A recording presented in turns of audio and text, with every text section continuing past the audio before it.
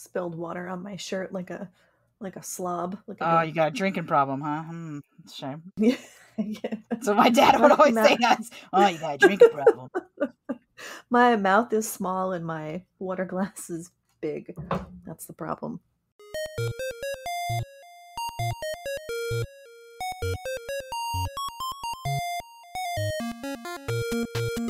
Hello, friends and fiends. Welcome to Bugs Need Heroes, a podcast where an artist and an entomologist team up to illustrate the inspiring abilities of insects by creating a bug-themed superhero. I'm Amanda. I'm Kelly. Producer Derek and Desdemona and Rotunda are also here. Before we get started creating this bug-inspired hero, what's bugging you, Kelly? Had a pretty good weekend. I've got nothing to complain about, which I know you problems, hate. Kelly. Oh man. I have problems, but no one cares about them. So I know. So the very pedestrian problems. You never try to like. I went out and had dim sum with friends yesterday, and then Friday I saw a friend of the pod, Ped. We're planning some research together for the summer, and he gave me this plant. Yeah. Classic Ped. Just shows up with plant in hand. You visit Ped, you get a plant. That's how it works. Yeah, I recently got some succulents from my husband's boss. I guess she just had too many succulents. And I was like, thank you. But also I have a ton of succulents in the front yard. Everyone has a ton of succulents. Well, they're, but it does make me want to get like cute little pots for the succulents, which I know is a dangerous, slippery slope. Well, they make like teeny tiny little pots, like this guy. You can put a succulent. I don't know if they like it though. I have no idea what plants like. If I knew what plants liked, I'd have a lot more plants. What I really want, my nerd heart desires, is a little Bulbasaur, so that when the succulent is in the Bulbasaur, the succulent becomes part of the Bulbasaur. I like that. I would also really allow round succulents too. Yeah. See, I know you're not a Pokemon girly like I am, but I appreciate them. I love that Pokemon got children, like millions of children, into nature, so that's cool. I'm good with it. What's bugging you? Anything? Just life. Is that allowed to be an answer? You just feels like it's hard to get traction these days. It just feels like every time I get one thing done, I'll tell you what's bothering me. I'm trying to reorganize my living room to try and make it better. But I'm at that stage where you pull everything away from where it belongs. And now you have to put it back. And like that moment is so overwhelming of just like, now everything's not where it belongs. It's a mess. Exactly. Yeah, the couch is wrong. This toy tower is wrong. This laundry basket is wrong. So, I'm not sure I made any improvements. I think I might have just moved things around. So we'll see. You don't know where anything is. And I don't know where anything is. I reorganized the cord drawer. So does that count for anything? Yeah. I'll give you like 2 stars for that. Thank you. Yeah. All the cords are now still a mess, but now they're wrapped up on themselves. And then thrown in the drawer. Kind of organized? Yeah, that's fine. I mean, I also have to pick them up one by one every time I look for a cord. But other than that. Well, I'm wearing my cicada tank top today. Oh, yeah, they're out. They're Even coming. though we're not covering them, we've already covered. Check out the cicada episode for that. Today we're actually talking about a moth for Mothers Day, if you will. Mothers Day. I thought of that at like, we'll have to check the text message there, but like at 10:30 at night, I was like, I gotta text Kelly right now. I'm not doing moths for Mother's Day. So it was like midnight my time, and I'm like, oh, okay. Like, great. Man, I go to bed. Stop thinking about moths. I love that you're thinking about moths. And it's at nighttime, and moths are generally nocturnal, so it's a good time to be thinking about them. Moths and butterflies. One of several differences, but I'd say that's the biggest. The biggest. Nocturnal and diurnal? Is that close? Yes! And the fuzziness, moths tend to be fuzzier because they need to keep that heat in they've collected all day so they can be active in the evening. You notice butterflies aren't particularly fuzzy because they're just getting that sunlight, and then they rest in the evening. They are surprisingly scaly. That's the thing. Yes. People are always surprised to find out that butterflies are made of scales. Yeah, their wings are very scaly. Yeah. Which you were saying that you can get like terribly allergic to the scales? Yes, I know a scientist who is now allergic to butterflies after working with them because of the scale situation. Yeah. I wonder if you have to list that on like your medical forms, like allergic to penicillin, butterfly scales. Butterflies. I'm allergic to butterflies. Maybe? I don't know. I wonder if there's anyone who's like naturally allergic to it. Like they just come out. Like they're cooked that way. The way that you can be cooked allergic to peanut butter. Maybe. What a horrible thing to find out. I think it'd be a hard thing to find out though, because they generally don't land on you. Right. You'd have to like go to a butterfly garden and then almost die. And then take your chances. You know, she's pretty tough, but she did go to a butterfly garden and almost died. So. How tough can she be, really? We went to a butterfly garden a few years ago at the Museum of Natural History in New York, and the butterflies do land on you. It's yeah, they're not really shy cool. At the butterfly garden. It's really, really cool. There's one in Seattle that we visited a few years ago, and I've got some pretty funny pictures of them trying to drink our sweat and our eyeball juice. Oh no, like, your eyeball juice. The amount of butterflies they have to like maintain there, like of chrysalises that are like about to hatch, like it's wild. I'd love to have someone who like runs a butterfly garden on someday, because it feels like there's so much that goes into that is so much more than just like, here's a room full of plants and we also put butterflies in here. Right. Derek is exposing the butterflies' dark secrets in the chat over here. Yeah, they do. They land on feces and decaying animals. And they need nutrients. They're drinking that. Doesn't just come from flowers. Yeah. And salt. Yeah, they need salt. Yeah, salt. I see them on the road. Horse salt licks always had butterflies on them. Yeah, exactly. Salt licks is a funny idea to me. Like, you don't get enough salt in your diet, so here's a cube of salt to lick at your leisure. Well, so today we're going to talk about the peppered moth. And the peppered moth is kind of a classic example of natural selection and evolution in action that we have pretty good data on, and what air pollution or pollution in general can do to a population of animals in a pretty short time. We'll start with, first, have you ever heard of a peppered moth? No, but it sounds people like learn about this in biology. I'm not like shocked to hear that name. Peppered moth sounds like a real moth. sounds like I'm not making it up. Yeah, they're in North America. They're in Europe, United Kingdom, Japan. They're kind of all over the place, and generally, well, they're part of the family Geometridae, which is inchworms. You know what inchworms are? I mean, you say inchworm, and I imagine the little caterpillar doing his little like yeah, those guys. They're a member of that family, that inchworm family.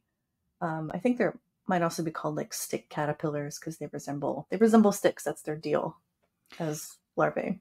I guess I've never considered that'd be like its own whole group before, but like now that you say that, other caterpillars kind of body roll along. Drag themselves. Yeah, the inchy guys. Science is wild. The things you guys categorize. Yeah, we're like massive OCD. We categorize everything. Yeah, everything has to have like categories and characteristics. Yeah. How else do we know what their whole deal is without taxonomy? That's taxonomy, but categorization. So these guys are a type of stick or inchworm caterpillar. Life history, I'm going to say right now, is it's pretty boring. Females lay like 2,000 eggs in the crevices of tree bark. They become, they metamorphose like all the other moths out there and become adults. What's cool is when they're adults. So they come in a few different kinds of color forms. So yeah. Oh, so you're not always sure what kind of coloring you're gonna get till the end there. Well, it's dictated by genes.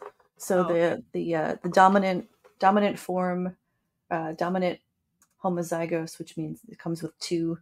Remember big A, little a from biology?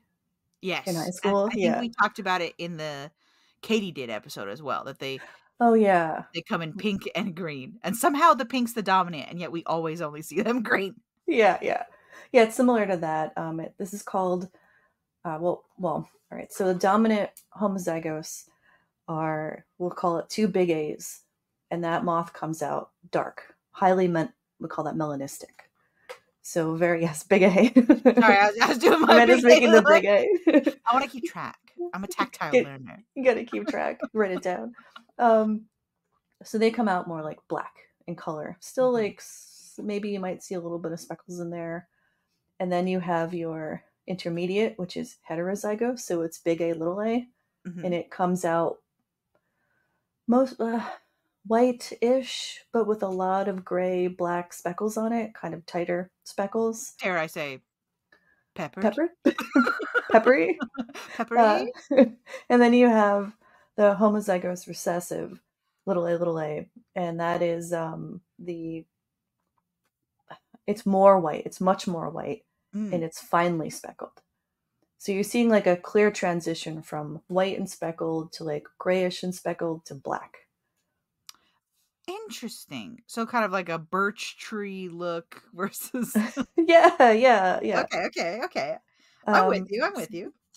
That's good. Yeah, well, we can think about it too. If you think about leopards, so you have the spotted leopard and you have the black jaguar. Oh yeah, it's the same. Jaguar.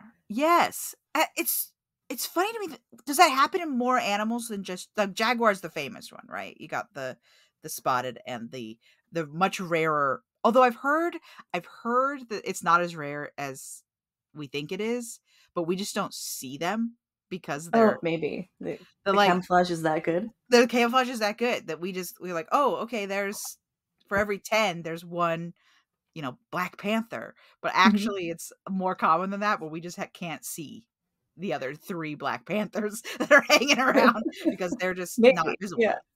Well, I think it's also a little different because I don't think there's an intermediate color for them. Yeah. So thinking about intermediate might be easier to think about flowers. So sometimes you have a red flower and a white flower, and then if you cross them, the offspring are pink. That's genes so are more like in the middle. Yeah. Or peas. I think peas are a classic example of that. Peas are like, what's his name? Gregor Mendel, the famous monk. Monk had a lot of time on his hands and a lot of people. The father of genetics, I believe, Gregor Mendel. So we get these 3 types, and that do you know why that polymorphism? Oh, sorry. That's okay. Polymorphism. Do we know why polymorphism doesn't happen in more animals? Because like you don't see like, I don't know, a gorilla. Like, oh, this one's a peppered gorilla. Like it doesn't seem to happen in other kinds of mammals. In other mammals, why is the jaguar cornering the market? I think it occasionally does. It's just probably not super common. And when we think about what traits survive in the wild, it's who survives to pass those traits on, right? So if you do have a differently colored animal, even like the katydid, so that pink is the dominant trait, but it's really easy to be eaten, so there's just not a lot of them. Are you Googling something? I'm Googling something. I'm trying to. I saw this thing over the weekend, and I'm trying to remember where it was. It was Florida. I thought it was Florida. So I saw this thing over the weekend that was about, there's these big old invasive snails in Florida, like just real honking guys. Okay. Like too big for the local birds to eat because their like beaks couldn't get deep enough into the snail shell, blah, blah, blah, blah, blah. So like I think they're called snail kites, and all the snail kites just like left. They were like, nothing for me here. I got to go. And then like 10 years later, the snail kites are back, but their beaks are longer. And now they can eat the invasive snails. Right. Because the guys who stayed were the guys who could still eat the snails. Right. And so now a whole generation later, I mean, I don't know how long bird generations are, but 10 years later, the numbers of birds are increasing again because the only guys who stayed and lived were the guys with the long beaks. And they're like, oh, it's evolution in like right in front of us. We can see it. I just saw this thing over the weekend. I think it was on PBS. That's cool. That's very cool. So it's kind of that idea, you know? So, yeah, similar strategy. So, yeah, we've got these 3 forms, right? And what's interesting with this is, so, Industrial Revolution. When did that start? It's like 1840, 1830, something like that. Mid-19th century for sure. Really kicks off. Those steampunk boys. And in England, some scientists notice, wow, this species of moth, we're seeing fewer and fewer of the speckled and more of this melanistic black kind. And it's because the trees are now covered in soot. Because it's dirty outside. Yes, it's very dirty. These trees used to be pretty white. I think there's a lot of birch in the UK. And they grow lichen. They grow different types of lichen on the tree. And the moths will rest during the day. Here's my moth. Resting during the day on the tree, either on the tree trunk, or they like to be kind of under the branch or on a twig. And when they're speckled, either intermediate or the lighter speckled color, they're blending in with that lichen on the tree. So Industrial Revolution starts chugging. It starts killing the lichen on the tree, and then the trees become black. So now this entire population over a span of maybe it was around a decade, shifts to this dark color because the birds can't see them. Because they're sitting on dirty trees now. Dirty trees, yes. Because we've made everything sooty from 10 feet down. No, that's horrible news. Wow. Okay, so the white moths just got eaten in such numbers that only the dark moths were left. Yeah. Isn't that wild? That is wild. I mean, that really shows the power of like us. Yeah, that we're like affecting the environment in what can the only hubris. be described real time. Wow. I mean, that was the first time that the term industrial melanism was coined in biology. Industrial melanism sounds like a I don't sounds very problematic. I mean, it's problematic, but like imagine the Afropunk series called it. Oh, industrial melanism. That'd be very cool, actually. I mean, I kind of hope someone takes that and runs with it. Yeah, but, please do. I would read that comic. So, yeah, it's called industrial melanism, and this is not the only animal we've seen this with. I think it's mostly bugs. It might be a few plants. There are other moths that have experienced similar things, living in polluted areas where they change color. They're not changing color, but their population is shifting towards the ones that make it colors that were already in that system. Well, I think Dr. Scott was saying that like part of the reason they use bugs is because you can get through several generations really quickly. Mm-hmm. So it makes sense that they'd be the ones that are like, we gotta change systems, boys. We're switching over, boys. Whereas, it doesn't take, an orca doesn't start breeding till it's 15 or whatever, and it lives 80 years. So lives with its parents and exactly. actively breed if they're siblings. Yeah, there's all kinds of right. Whereas a bug is just getting through it as fast as they can. They're speeding in life. Yeah, I think it's pretty incredible. And further, so we saw similar changes like this in North America during the Industrial Revolution and other parts of Europe. We did not see it in Japan, in populations in Japan, because those moths are not found in industrialized areas. Right. So it's almost like a control. Interesting. So they stayed. Downtown London, 1885. There's Peaky Blinders. I think Peaky Blinders is later that. And then there's these moths who have shifted from speckle boys into panthers. Mm-hmm. Yeah. Sky. Pretty incredible.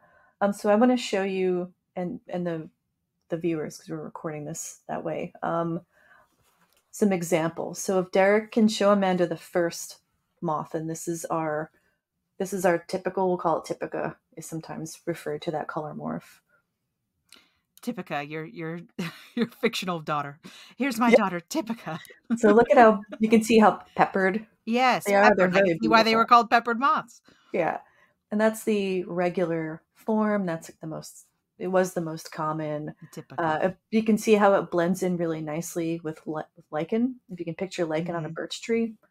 And then there's the intermediate form.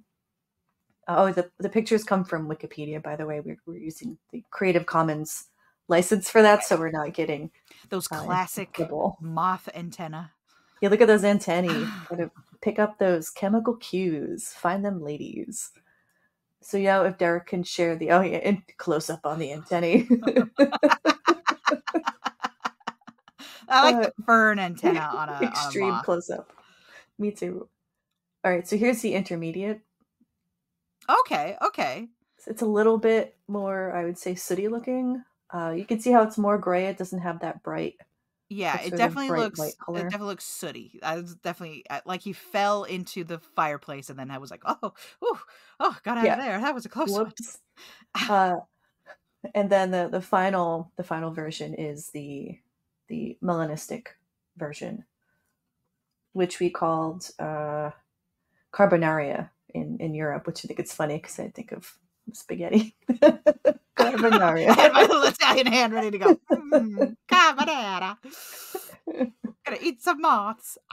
So yeah, if Derek can show the dark one, that would be great. The Sith Lord moth. See? Oh man, look at that! Wow, it's dark. Yeah, beautiful, gorgeous. It's the goth he's moth. Wearing a very, very luxurious mink coat. It does. It almost, the scaling detail on the wings to me and all that fur looks like it's covered in soot. Yeah, it really does.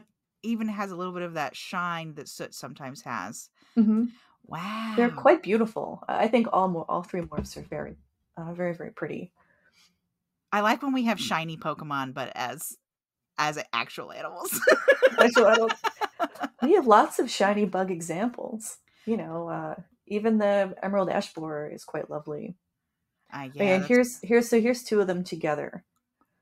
Oh, okay. So these are two different on a birch morphs of the same bug, right. But they're presenting differently.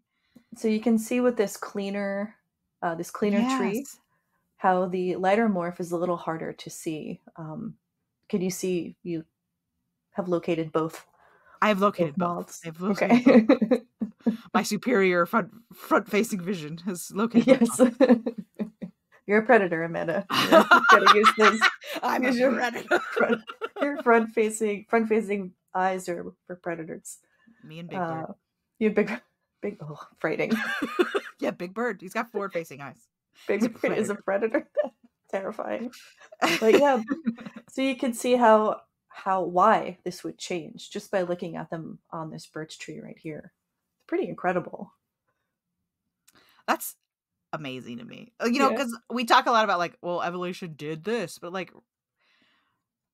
it's not even like someone's doing it. The bugs aren't choosing to get darker. No. It's literally just that those are the ones that made it through. Mm-hmm. The sift of life. Those are the guys who fell through as little gold nuggets. Yeah. Before we were just talking about the adults right now, but the caterpillars can also change color. Are the caterpillars also being affected by the same? No, they can just shift between green and brown depending on what surface you put them on.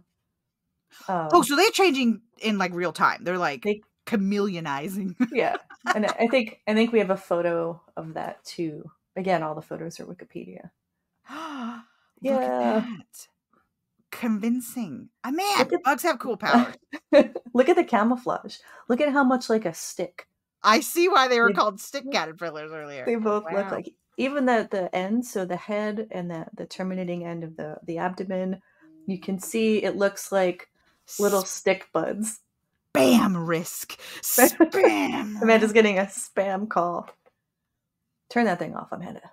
Tell those spammers, now is not the time. Please spam. I'm trying to learn about stick bugs.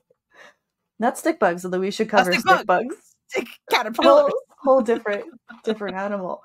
But yeah, well, I mean, when you're a bug, you gotta look like a stick. I feel like that comes with the territory.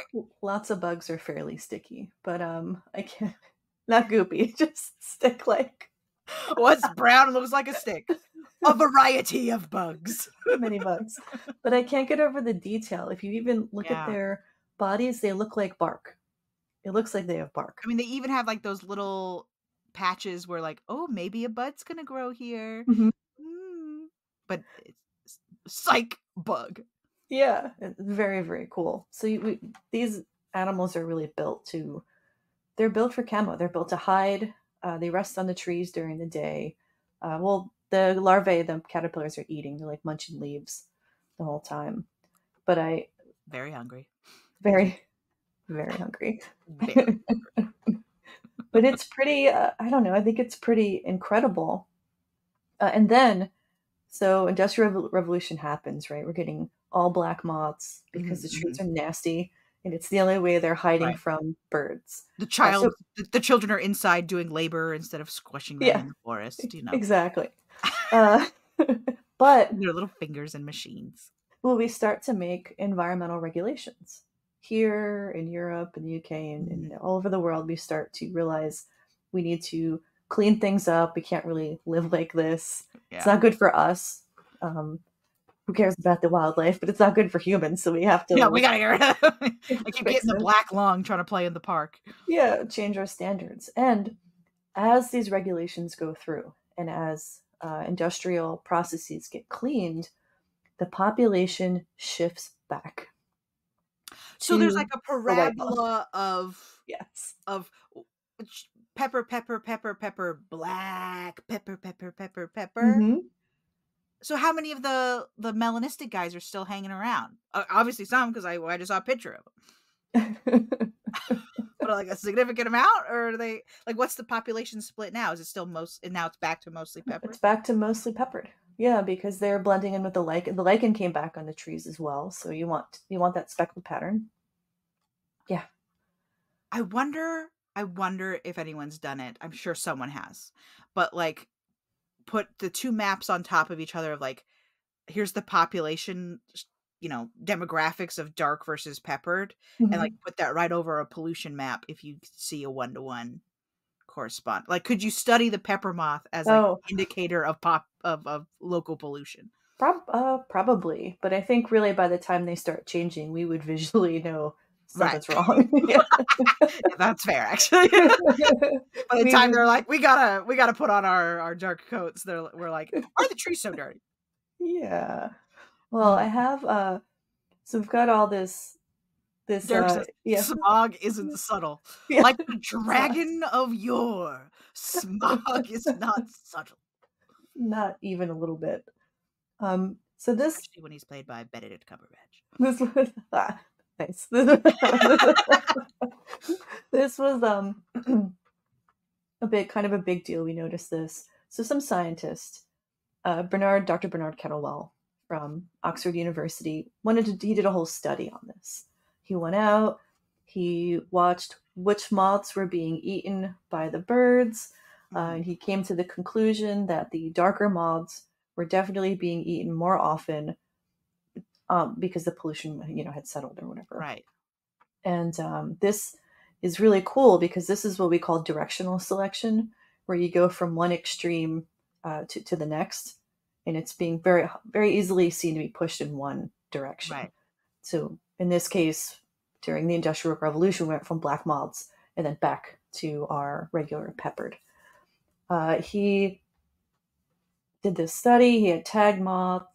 He published it, and then he had a bunch of controversy. No! I know you love Goss. I love hot Goss. Can you say his name again for me? Bernard Kettlewell. That's a Hobbit name, if ever I heard one. Speaking of smog. He was English, so you can picture him out there like as a cute little hobbit doing That's step one. That's step one of being a hobbit. We shouldn't infantilize a well-renowned scientist, but yeah. Infantilize? The hobbits are a noble breed. How dare you? They are. I consider myself a hobbit, to be honest. All 5'2" of me. Yeah, Derek's saying he's dead now, so it doesn't matter, but it still matters. we don't besmirch the dead. So Kettlewell does this thing. He's like, look at this. This is natural selection. We are seeing this in kind of real time. Incredible. They put it in all the textbooks, the biology and the evolution textbooks. Kids are being taught this as a fantastic example of natural selection. And then the critics come. In the 60s, so there was a guy, Theodore David Sargent, another scientist. He replicates the study. He did not get the same results. He's like, the birds don't have any preference. They're just eating moths willy-nilly. Yeah, the camouflage doesn't matter. They're doing whatever. And he goes so far as to claim Kettlewell must be training the birds. So this is slander. This is some slander. I don't know. I feel like camouflage plays a role in how often you get eaten is pretty much a basic statement of like how camouflage works. Like, why does camouflage exist if not to affect how often you get eaten? Yeah. I don't think so. I think someone had a grudge against Kettlewell because feels a little personal. It feels a little personal. I mean, I know how much you scientists love to hold grudges. We are a very grudgy bunch. Especially the paleontologists. Y'all are mad at each other. Yeah, I saw Jurassic Park. I've seen multiple documentaries about the fossil rushes of the 20th century where they would just like destroy each other's like dinosaur sites and stuff. So they're like, you can't discover this dinosaur. The Bone Wars. It's called the Bone Wars. Also a great name. I know we're not a paleontology podcast, but I would love to do an episode about the Bone Wars. It was a wild time. I think you as a historian, Amanda, would enjoy. It's one of those things like I'll be watching something about like the Bone Wars, whatever it is. Imagine teenage me. So basically the same, but I'm like a little baby. And like I'd be watching something a la the Bone Wars, and it's one of the things that my mom would come and be like, "What are you watching?" And I'd be like, "Oh, this is a really fascinating documentary about the Bone Wars and about how this doctor hates this doctor, and then this doctor, and then that." You could just see my mom's eyes glaze over because, like, at the minute I said it was a documentary about history, she was like, "I'm out, bye." It's so catty. Oh, the whole thing is so catty. Yeah. I mean, to this day, though, there's so much. I mean, dinosaurs is kind of like a wild subject because how do you really know, like, if this dinosaur has been talked about before? Because it might just be the same dinosaur at a different age, which is like a whole thing. I think with Pachycephalosaurus, they're having to deal with a bunch of like, is it a Dracorex? Is it just a juvenile? Because look at bugs. Look how a lot of wildly different bugs look. Triceratops and different types of Triceratopsids, and is this another species or is this a child or like a? Because like when do those horns come in? Yeah, we don't know. Like a rhino isn't like in a modern day equivalent. Elephants, rhinos, other things with tusks, like they don't come out with those tusks. How long before they grow those tusks? Yeah, they come out with little nubs. Usually it's like there's like a site where it will appear. But all of that, like it just breeds a lot of fighting, and that fighting has always been around in science. Scientists fight with each other all the time. Part of it comes from our nature as skeptics. Scientists are skeptics. Cynics. We're also cynics, yeah. I know a lot of very cynical, like environmental scientists, especially. Yeah. How could you not right now? And ecologists. Yeah, we get together and we cry in our beers and our whiskey. You and Penn this weekend were just like, Penn and I just crying. Keep this one alive at least. Penn is a great greenhouse at Monmouth University, by the way, and he does plant sales sometimes. So if you're in the area, get yourself some Penn plants. Fantastic. And I'm going to release 100 butterflies into his greenhouse so that it then becomes a butterfly house attraction. And you can charge people $1 to come stand with all the butterflies. Yeah, there's plenty of space in it. But thankfully, Pet and I don't really argue about things because we're pals. But you're also scientists, in different fields, though. Different fields, yeah. A lot of scientists too. There's a lot of headbutting. There's a lot of we disagree about the Spider-Verse. Derek is reminding me. We're not getting into that right now. Not time. We don't have the time. But so the fighting happens. So Theodore David Sargent makes this argument, accuses him of trading birds wild in the 60s. Then the 90s happen. Scientists are still criticizing this study. Dr. Michael Majerus wrote a book called Melanism, Evolution in Action, and he's criticizing the study in there, saying more experiments need to be done. Dr. Jerry Coyne is saying the same thing. They don't think it's a great example of natural selection. Dr. Judith Hooper comes in. She claims that his experiment was fraudulent because we can't find his notes. Excuse me. The amount of scientists that lose their notes are a lot.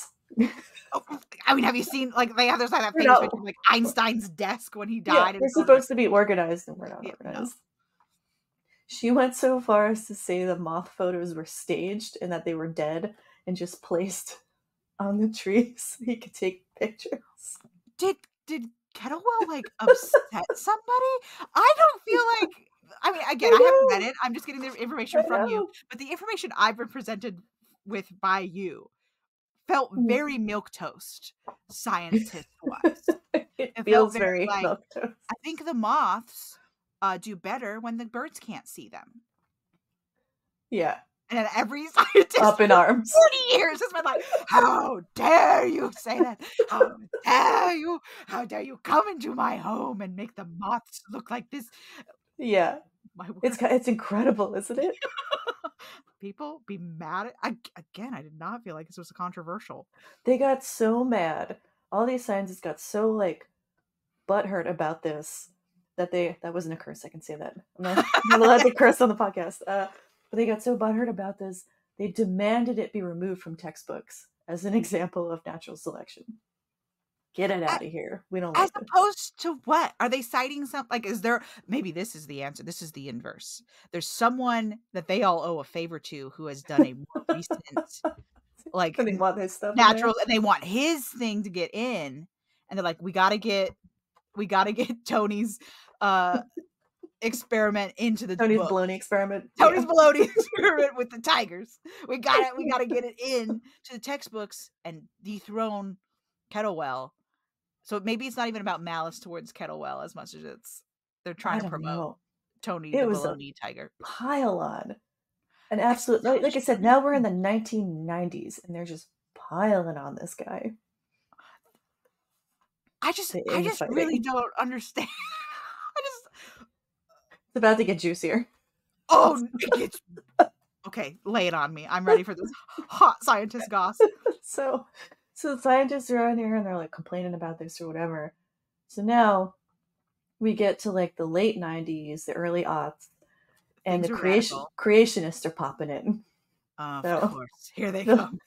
Philip E. Johnson's creationist goes, these moths were glued to the tree trunks.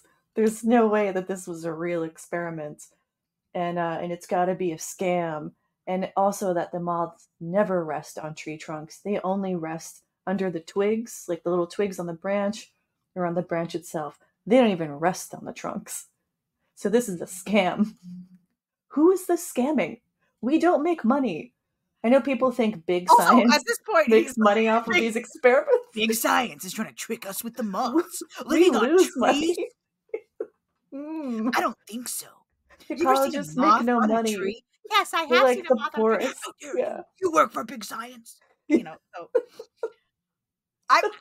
again, the idea that I'm like crying, I'm laughing so hard about that. The idea that moths rest on trees being like, you're trying to trick me. It's controversial. Well, we don't know whether the moths do or do not. You know, there's... What? What? Again, it just feels like so far to say, like, someone made someone mad somewhere. There's gotta be a reason for this. There's gotta be something.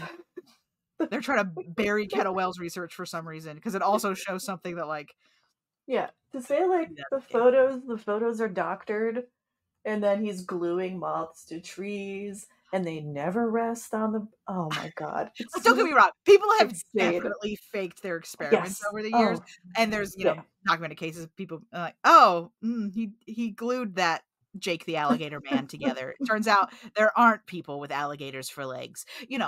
Oh, that I Fiji mermaid is just a dried up person tied to a fish. I got it. this is horribly unethical. Oh no. I could, a healthy dose of skepticism, especially among Fine, scientists. absolutely. Fine. And we I'm always fine. try to reproduce. Yeah, oftentimes you'll see scientists reproduce each other's work to Right. check, to go, you know what, this Yeah. feels a Yeah. little bit weird to me. Let's just do the experiment again. And like I said, that the other guy did it. Was it Sargent? So Sargent redid it in the '60s and didn't get the same results. But to say that because you got different results, Kettlebell was training birds to eat specific moths. What is happening? What I'd is also need to happening know, here? like, the intelligence level of the birds, like, are these And birds even trainable? how many species of bird do you think he's training to? Do you Yeah. think it's like one species of bird that's This just whole eating this? forest? They're sleeper agents for Kettlewell. Makes me crazy. Birds Oh, aren't even real, as you know, Kelly. you know. Oh, yeah. The internet just made up birds, I guess. But Has things come back around? Are we back on Kettlewell's side now? so now we're coming in to the mid 2000s. Michael Majerus comes back. He's back. Dr. Majerus goes, you know what? We've been fighting about this for like 40, 50 years. I'm going to just do the experiment. Majerus does it. He does the experiment. He observes 135 moths. He goes out in the field. He watches where they're resting. And while most of them do seem to prefer to rest like under, like if I'm a branch, like right under the twig, 37% are resting right on the tree trunk. So that creationist guy can F off. You know what I mean? No. He can moth out of here for all He can, get the moth out of here. You don't know what you're talking about. So yeah, that's disproven. And then he notices that the birds are it's the same as Kettlewell's experiment. Of course it is. Of course it is. The birds are eating the melanistic moths because they are sticking out like a sore thumb on the birch tree. Vindicated. Vindicated for. I can't believe the drama we've been through for a moth. For the again, Industrial Revolution and a moth, right? I think if the moth is easily seen, it gets eaten more. People got so mad about it. I mean, because sometimes it feels like these experiments are like, yeah, of course, but I have to go through the scientific rigor to be like, look, and 1 + 1 = 2. Let's all baseline on 1 + 1 = But that's great. We have to do that. We have to test everything, and that's our job. Yeah. It feels like Kettlewell was like 1 + 1 = 2, and they're like, how dare you come into my education system and insist that 1 + 1 = 2? Well, don't you know there's alternative truths? Yeah. Well, I think part of what made it a little controversial, at least in the beginning, was this study came out before, I think a decade or so before Darwin and Wallace, we should never forget Wallace, wrote about the real man. The real man wrote about the origin of species, the natural selection, Darwin's big claim to fame. So that is probably why in the beginning maybe this got some heat. Yeah. But to extend out into the 2000s, it feels more like, I mean, especially with the creationist guy coming in, it feels more like a criticism of the idea of natural selection more than it does about like Kettlewell's experiments specifically. This idea makes someone uncomfortable, right? At least for the on the creationist angle. I don't know why the scientists were so like, oh, this doesn't feel like natural selection. Well, how doesn't it feel? Me, although I'm a time traveler now, looking at this from the future, right? Exactly. It's probably easy for me to go, what is wrong with you? Yeah, this makes total sense. Why was this the one you doubted? Because this one feels really straightforward to me. Yeah, exactly. So Majerus he redoes the experiment. He vindicates our friend Kettlewell 100 years later. 100 years later. Yeah. And unfortunately, Majerus passed away before he could publish the results.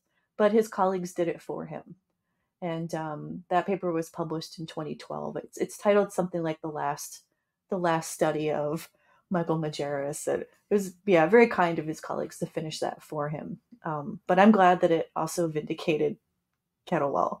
2012, finally, and we find this example in natural selection in textbooks all over the place. It never went away. So it's been about. I remember it in middle we school, still have like 2 decades before people start slandering our boy of 2012 here.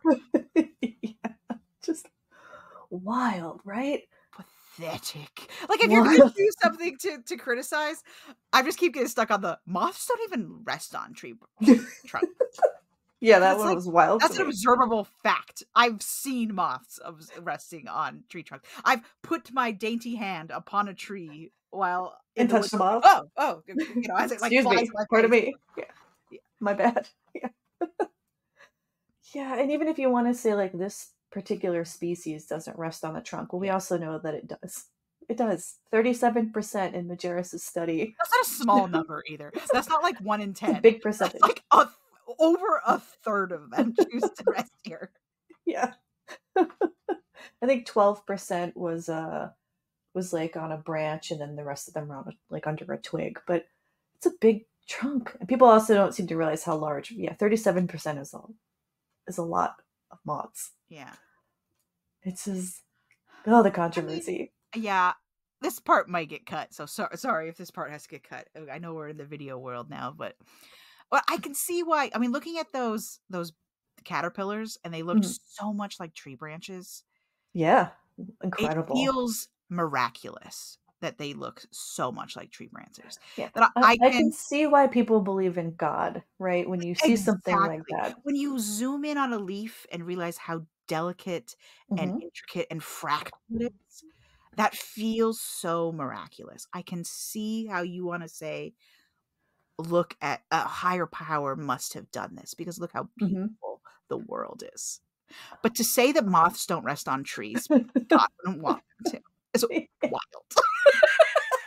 Well, I think it's perfectly okay to look at, like you just said, the structure of this beautiful leaf, or the evolution of this moth. This moth evolved from a common ancestor from other moths, and now it is this thing.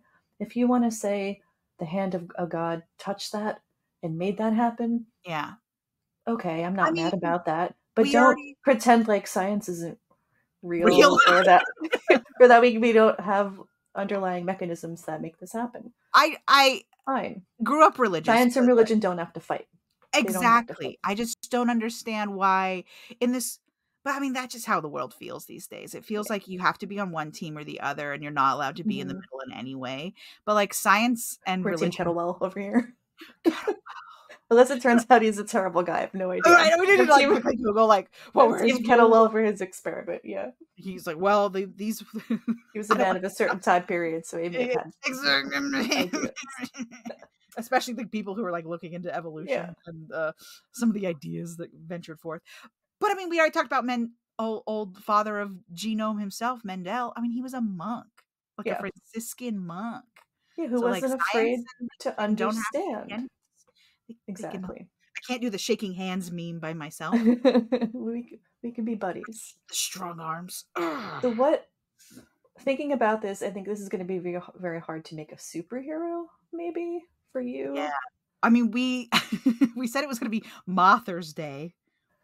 But so maybe we need to draw. It's not really about being a mommy. It's not really about being a mommy at all, is it? So maybe camouflage and flight are the only powers I could really think of for this. I mean, yeah, camouflage. And that's all moths are really good for, isn't it? They fly away and they are hard to see. Yeah, they're food and they're pollinators. We'll give it to them. Yeah. Incredible. But I can't, this story was full of intrigue and harsh criticisms and wild accusations. Saying he probably doctored those photos or glued moths to the tree. Little what? Moth. Yeah. Also, I feel like moths are so delicate, you couldn't glue them to the tree without seeing some very visible evidence that they've been manhandled onto a tree, you know? Yeah, glue is also a solvent, and I would imagine it may really damage the moth body, like to the point where I don't know if it'll stick Yeah. to the tree. Don't try this at home, guys. Let's not Do figure not let's glue not figure this out in real time. While you're doing like a quick draw up here, what are your thoughts on this whole thing as you draw? I think sorry, my voice will be farther away because I'm leaning over to my surface. We can hear you. It's good. All right. I think that it's really interesting to see a real life example of like how we are affecting nature so immediately. Not just like we've taken away all the trees and now the orangutans don't have anywhere to live, but like I guess the power of nature and that like the bugs are gonna figure it out, okay? Like they're gonna find a way. Life finds a way. Like the moths are like, okay, I guess it's dirty here now. I guess I'm gonna be a dirty little boy, you know? That like nature's gonna outlast us all because she's gonna figure it out. And we better get on board on keeping nature happy as long as possible, or she'll just get rid of us. Like that's it. That's the story here, bro. That's how Evolve or die. Yeah, it was a fascinating journey. Like I said, I remember this example from when I was in middle school. I think I learned this. And then in ecology, you kind of go through this too. They really get into it because we talk about sort of the genetic aspects of it and how population diversity works and natural selection, obviously. But going through and reading about this, and they did not teach us the criticism when I was in college and how wild that was. So I read about all that and was pretty mind blown about it. But it's really neat. It's just really, really neat. And it's horrible criticisms. They make no sense. There was no merit. When I say Hooper claimed that he like took pictures of dead moths. No one took her seriously on those claims. Thankfully, there was no merit to any of that. It was just got kind of crazy. But for the just the scientific integrity of the whole thing, it was fascinating read for me and fascinating to write the notes. Thanks, Derek. Producer Derek picked this bug for today, and I'm glad he did so that we could go over it together. How many legs do you give? Oh, Valerie did. Derek's partner chose this. Thanks, Valerie. Good team. I probably shouldn't draw street urchins. Right? She doesn't listen to the podcast. That's fair. Well, my husband doesn't listen either. Only Cody does. Only Cody listens. Cody gets the best boy award. Mm-hmm. Cody is the best boy. Of course he gets the best boy award. How many legs do you think you'd give this? For the moth itself, 2. It's just a moth. You know, like it's not doing anything fancy. But all the drama around it, deeply interesting. I'm always so generous. I always feel like I'm like 6 out of 6 legs. I'll give it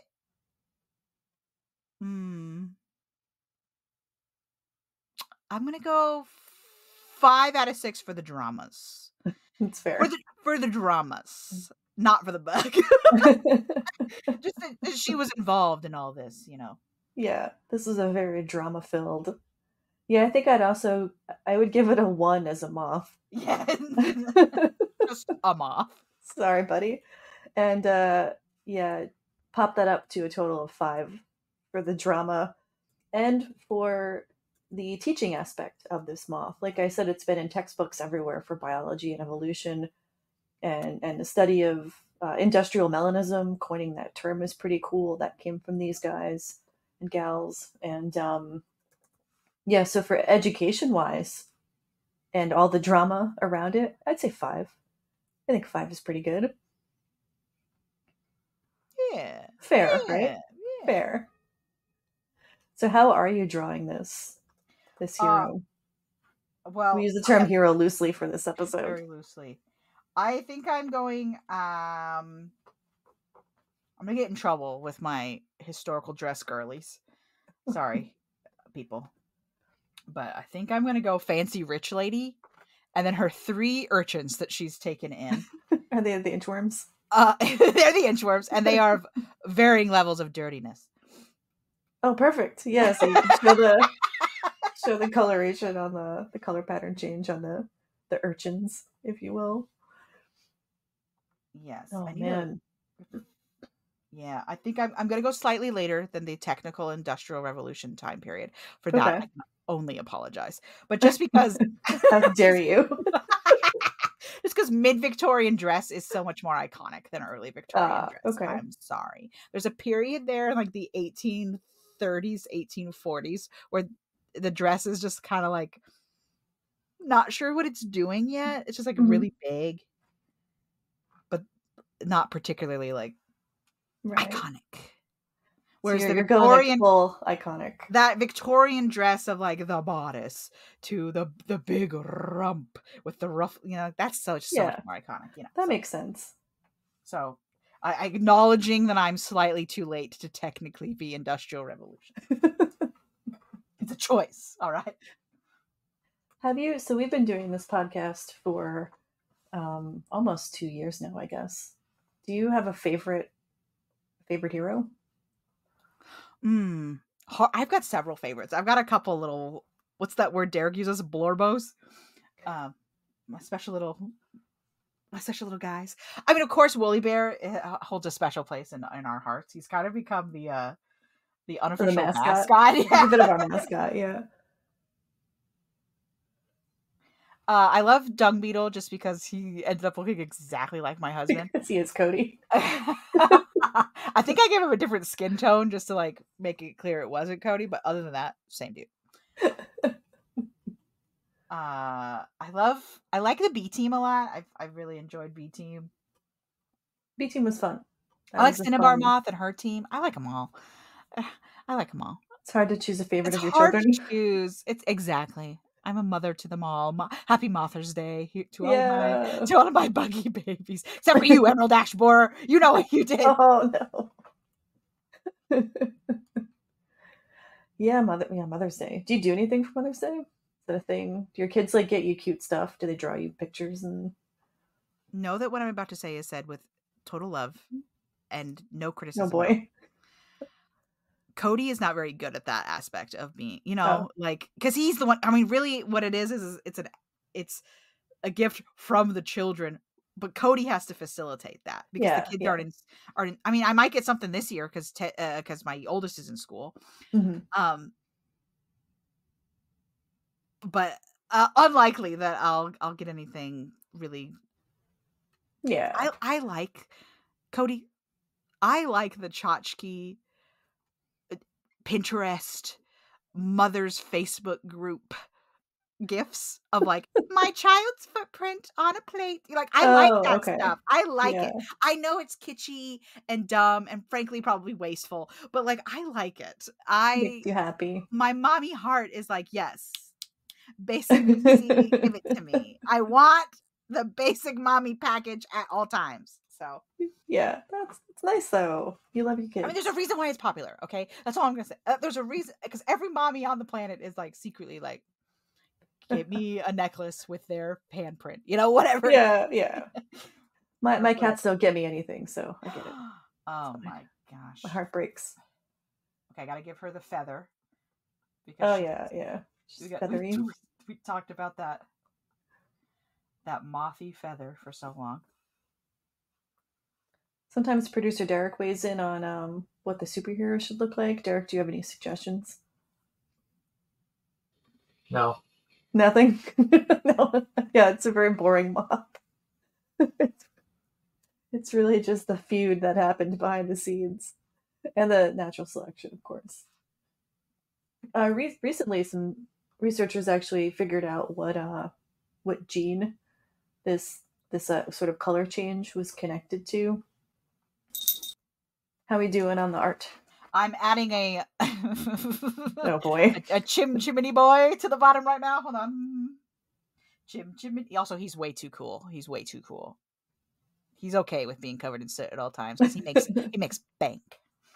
Oh yeah, he's the only one who can fit in the chimney, so he's making the money. Yeah, there's a. No, that was the whole thing. I think it's. I can't remember if it's a Salinger or like a Fitz. I think it's Salinger, but there's a short story about like a little soot boy who but we had to read it in my class in high school, and then the high school teacher made us like look up all the diseases that come from climbing up chimney. Bleak. Oh, I'm sure. Don't get any ideas about climbing up chimneys because you will die. Oh yeah. I hate to tell you this, but melanistic pepper moth is going to grow up to be a bootlegger. He's way too cool. It's too cool. This middle urchin is definitely named Pepper, by the way. Pepper. Yeah, she's missing her front teeth. Oh, nice. What street urchin job should Pepper have? News girl, like a newsie, right? You're a genius. Yes. Remember when Christian Bale was a newsie? No. Oh, he was in Newsies? He's in Newsies. It's like his big break movie was the Newsies. Oh, wow. Oh, what year was that? 90s. Maybe even 80s. 1992. Oh, wow. Go. Yeah, look at Christian Bale. He's so young. Yeah. You can always tell. I had to get my Broadway fun facts in for you. You can always tell who's been on the Newsies lately because Newsies is always running somewhere. It's one of those classic ones. It's always running somewhere. But it requires so many jumps from the like chorus boys. You can always tell who's been on the Newsies lately because their thighs will be massive because they've had to do 1,000 jumps a day. From doing all the jumps. From doing all the jumps in the Newsies, yeah. They can't fit in their little tailored pants. Yeah. Like, they cannot. Well, because they're also wearing, like, shorts a lot of times. Yeah. Because they gotta look like little boys, even though they're, like, 28-year-old men. Yeah, they're full adults. Sorry. I got one kid left. The clean kid. The clean kid. Yeah, I know it's pressure with video for you to have to do this quickly. Maybe in the future we have you start a drawing and then usually I draw earlier in the episode because we're like talking about power sets and stuff, but we weren't really talking about power sets in this one. Yeah, this one's harder. This one was really scientist news kind of. How's your doctorate going? You almost a doctor yet? I'm trying. You're doing your best. Doing the best I can. I sent in a manuscript for edits for a paper we want to publish, which is like the second chapter, I think, in my dissertation. So I'm waiting to get that back, and I'm doing a lot of reading about this third chapter and kind of putting results stuff together. It just takes time. It's a lot of... I'd rather be outside doing research than doing the writing part. But it's coming. It's coming along. It's constantly moving, even if the movement is a little bit slow. I'm excited to do research with Ped and his team in the summer. We will... Are you allowed to tell us what you're doing, or is it all top secret stuff? Well, I guess I'll wait for Ped so we get everything figured out. But once we're moving on that, maybe he'll come on and we can talk about that research and then how research in general works with scientists when you're out in the field and, you know, how the team works and all that. I think I can say it's about pitcher plants. So that's fun. Where bugs and plants intersect, truly. Yeah. Okay, I think I'm just adding background details now. You'll get the idea. You'll get the gist. We'll get the gist, yeah.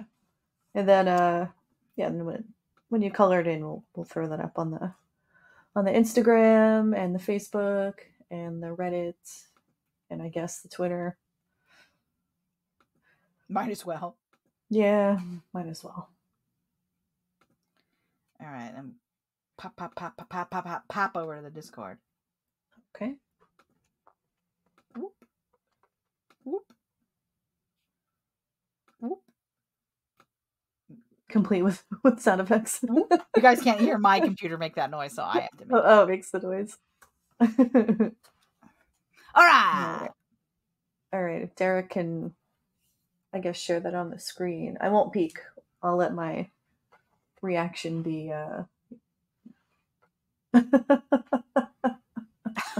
Yeah, look at that bustle. Yeah. I wanted to bustle her up because, again, I think that's the more iconic look. Oh, I love the antennae are like peacock feathers almost. Yeah, on her fancy lady hat. She's definitely taken these 3 orphans in, and is using them for free child labor. But better to have a mom who. It's the 1800s. It's fine. It's okay.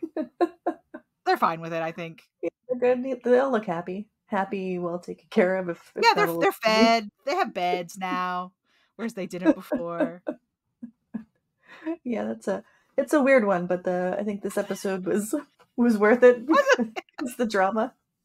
Yeah, he's sleeping in trees. It's all fine. Sleeping on. That kid's never climbed a tree in his life. He doesn't even know how to rest on a tree. He's never rested on a tree. He's never rested at a tree. That kid's only known lamps his whole life. He climbs lamps and then lights them.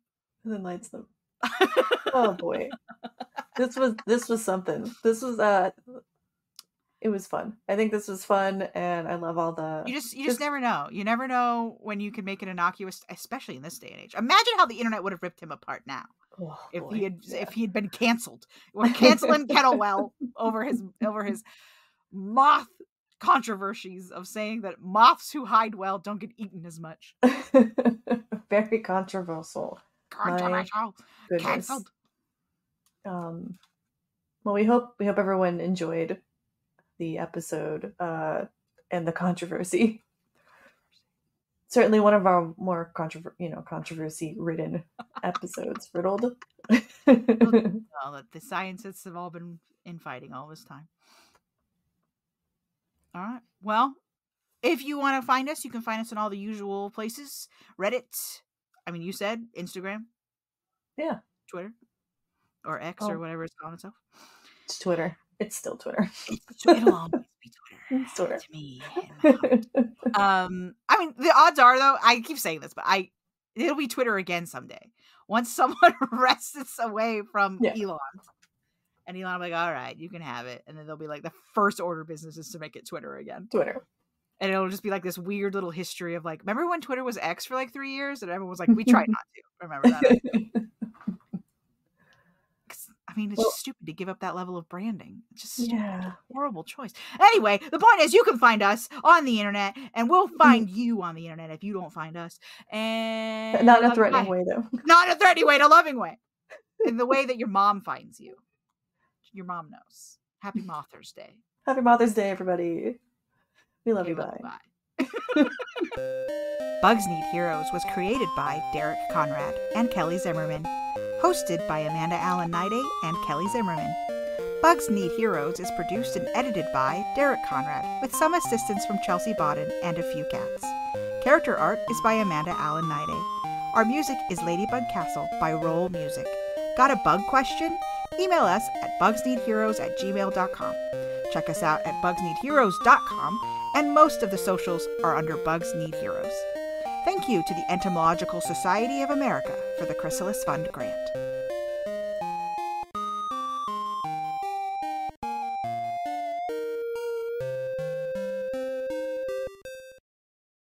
Remember that show, Pepper Ann? Pepper Ann, way too cool for 7th grade. No, I don't think I've ever heard of that before. Well, Pepper Ann? She's way too cool for 7th grade.